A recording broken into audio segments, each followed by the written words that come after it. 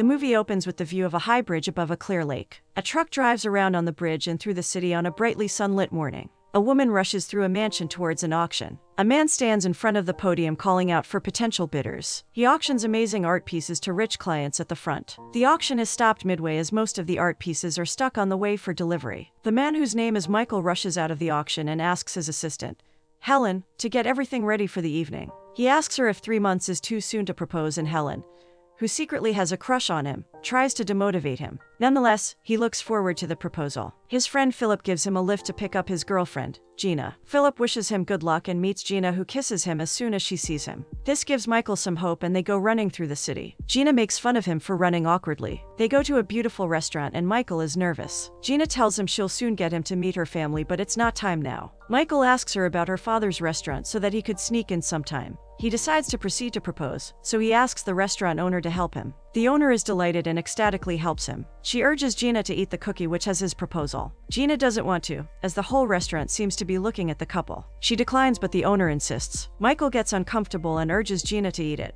Gina agrees, but there's no proposal inside. Turns out, the proposal cookie was sent to another couple and the other girl ecstatically says yes. The owner and Michael realize what has happened and Michael quickly takes the proposal from the other woman's hand and presents his ring to Gina. Gina is shocked at this. The restaurant owner starts to annoy the couple and Michael tells her to go away. She walks away begrudgingly. Gina says no and runs away without a reason. The other woman is sobbing violently and her boyfriend glares at Michael as he apologizes and leaves. He's very mournful and goes back to Gina's apartment. He asks the doorman about Gina, who says she came back crying, packed her bags and ran away. Michael tells the man, Jimmy, that he asked Gina to marry him and Jimmy congratulates him. Michael asks about Gina and Jimmy replies she could have gone to her father's house. Michael asks for the address but Jimmy doesn't have it. He tells Michael to go to Gina's father's restaurant as he could get the address there. Michael thanks him and leaves, but as soon as Michael is out of sight, Jimmy calls and informs Gina's father. Michael soon goes to Gina's father's restaurant called the La Trattoria. Gina's brother, Richie, recognizes him instantly and goes to bring his father. All the people in the restaurant seem to know him and each other. One guy gets aggressive towards his girlfriend as she appreciates Michael's line of business. The others tell him to calm down. Just then, Gina's father, Mr. Vidal, comes in and greets Michael politely. All this time, no one ever tells Michael about their line of industry. Mr. Vidal tells Michael that he really likes him and they sit down to get to know each other. Michael really wants to ask where Gina is, but he doesn't even get the chance to speak. Michael tries to go to the bathroom where he sees a freezer, and man just standing inside shivering. He doesn't say much and goes back to Mr. Vidal, whose name is Frank. Frank shows him pictures of Gina as a kid and says how much he loves Gina, and how he's thankful she got a guy who loves her so much. Frank tells him that he already knows how Michael is going to ask for Gina's hand in marriage. He doesn't know about the proposal beforehand, so to save himself from embarrassment, and to prevent Frank's impression of him to go bad, Michael asks Frank for Gina's hand in marriage. Frank happily says yes and welcomes Michael to the family. Michael is brought home by Frank and he goes into Gina's room to see her sobbing. Frank calls out to her and she hugs him tightly, saying how much she loves him. She's bawling her eyes out but also loves him. She tells he shouldn't have ruined their relationship. Michael is confused as to what's going on. She says she wants to get married, but can't, and Michael asks her to explain. She tells him to come with her as they can't talk about it in the house. They start walking away when Gina tells him she can't marry him because of her father. Michael is relieved and says Frank loved him and they've met with good relations. Gina is shocked but goes on to explain everything that Michael met were mob kings and belonged to crime families. She continues saying to everyone that her father is a very dangerous man with crime affiliates as he's from the Mafia himself. Gina says that they would affect him too, but Michael is adamant. He says he wants to marry her, but Gina tells him she cannot let him, as they would lie to him and frame him for something as well. She loves him too much to either marry him or let him go. Michael tells her he loves her and she could prepare for anything, as she knows her father and his associates. Gina is convinced and promises to do everything together. Gina finally accepts his proposal and they're both elated. A huge party is thrown for their engagement, whereas Michael meets almost all of Frank's friends. Uncle Vito, Frank's old friend, congratulates them and Gina tells Michael to be careful but polite. Uncle Vito asks Michael about killings going around, and Michael accidentally tells them he understands, insinuating their business. Frank corrects him and Michael quickly composes himself. Uncle Vito takes Michael and Gina around the house, showing them his art collection. Uncle Vito tries to get Michael to work for him, but Michael cordially denies. Frank sings and dances at the party, ecstatic that his daughter is finally getting married. The next day, Michael goes to his office to see an old lady trying to buy some paintings. He has a nice chat with her and invites her to that evening's auction. He suddenly realizes that all his colleagues and even the truck drivers, who were extremely rude to him,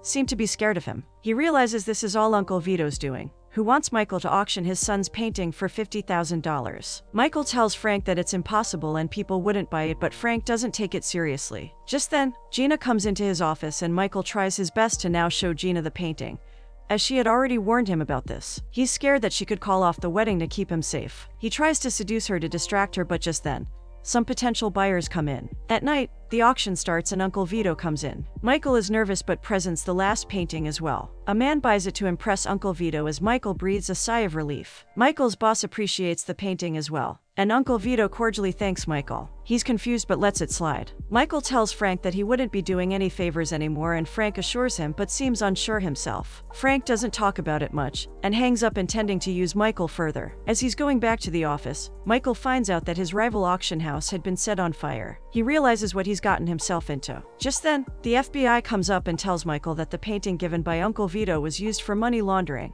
and investigates him further. Just then, Frank shows up and hides as soon as he sees the FBI. Michael tries to be calm, as he's scared the FBI might find out the recent fire was caused by Uncle Vito as well. As soon as the FBI is gone, Frank comes to him and two other men come in, with the painting sent by Uncle Vito once again. Gina comes to pick up Michael for the wedding dress and Frank accompanies them. Michael tells Frank he can't do it any longer and to talk to Uncle Vito, but Frank urges him to do it one last time. Michael tries to tell Gina, but Frank warns him, saying he's in too deep and Gina might call off the wedding.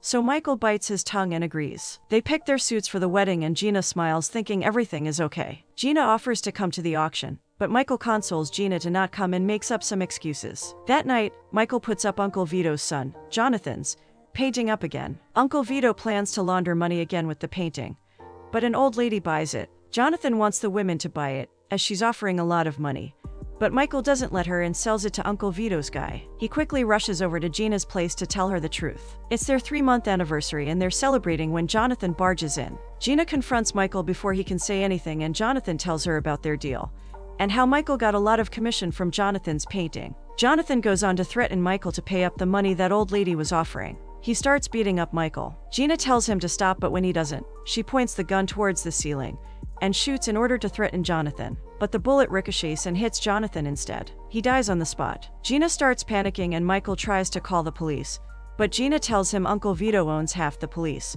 and wouldn't like it if he found out they put his son to eternal sleep. Michael tells Gina to go home to her father. Gina realizes they're in too deep. She rushes home as Frank comes to Michael's help. Frank seems to be calm but is scared for his life. The two quickly clean up the mess and wrap Jonathan's body in plastic. They try to walk away with the body when Michael's neighbor sees them. Michael makes up a lie and they run away with the body in Frank's car. But they forget that Jonathan's car is still parked in front of Gina's apartment. They drive somewhere like a junkyard and start digging to bury the body, but just then, Frank hears some voices as sees there's some other men also digging. The men notice Frank and start shooting. Michael hides as they shoot back and forth. Frank finds out the shooters are actually old friend of his. They hug and chat about like old friends. When asked about Michael, Frank says he's also a Don. They don't tell the others about Jonathan. Michael is introduced as little Mickey Blue Eyes, the son of Big Mickey, who was a dangerous mob boss who passed away. They don't bury Jonathan there due to the others and drive someplace else. Michael tells Frank that if the murder ever gets out, he'd be going to prison instead of Gina. The next day, Gina is shaken up and Michael tries to talk to her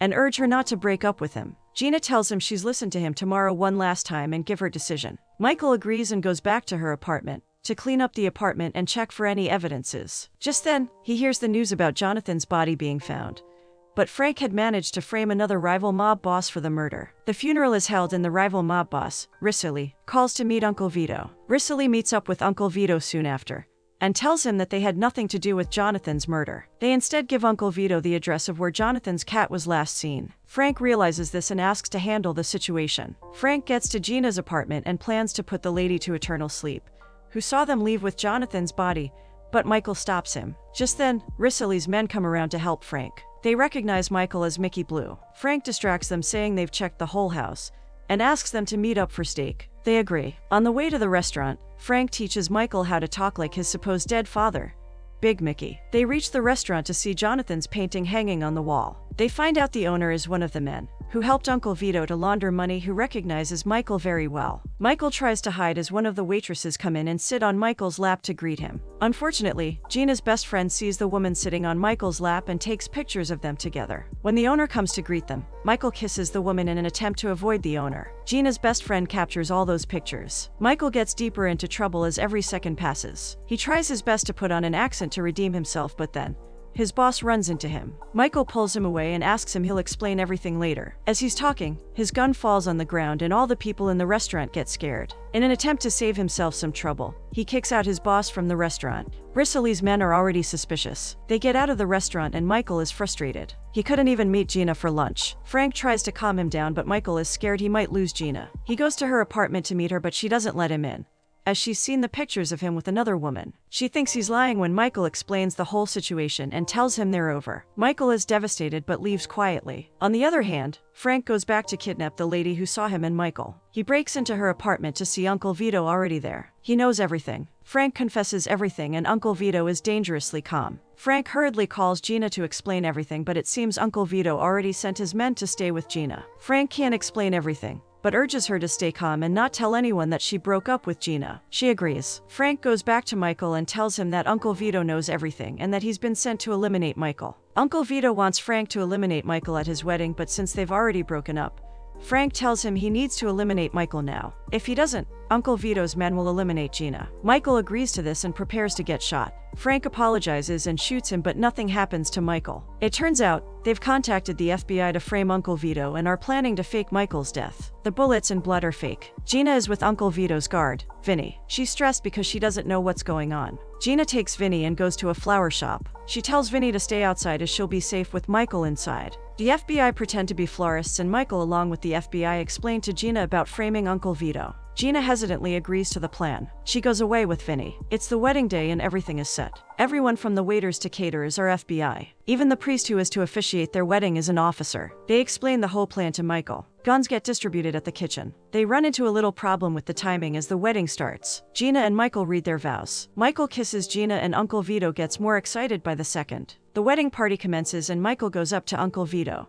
He propositions a huge deal and walks away to give him time. Frank berates him for this, but Michael tells him to calm down. As expected, Vito calls for Michael to discuss the business. Michael discusses his plans with Vito, who is incredibly impressed. Just as he's about to say yes, Michael's boss disrupts their meetings. Vito walks away and Michael accidentally pops the blood bag attached to his chest. He hurriedly rushes out of there with his boss. The speeches start. Vito's guard goes to check on Michael only to see him and his boss inside a cubicle. He thinks they're up to something and leaves. On the other hand, Vito switches Frank's toy gun with a live one. The FBI find out and plan to abort their operation, but their head orders them to continue on. Gina and Michael are brought in to say their speeches. Michael is bound to die, but the plan is continued. Michael is told about the guns getting switched and his face goes pale. He goes in to say the speech, but no words come out of his mouth. Finally, he starts speaking and Frank gets Vito to confess. Vito only speaks in discrete languages and doesn't really confess. At that moment, Michael indirectly tells Frank that he'd rather die than see harm come to Gina. Frank is stunned and doesn't know what to do. The FBI starts pouring in and Frank shoots the wall in an attempt to save Michael. Michael pops his blood pouch too late and Vito finds out.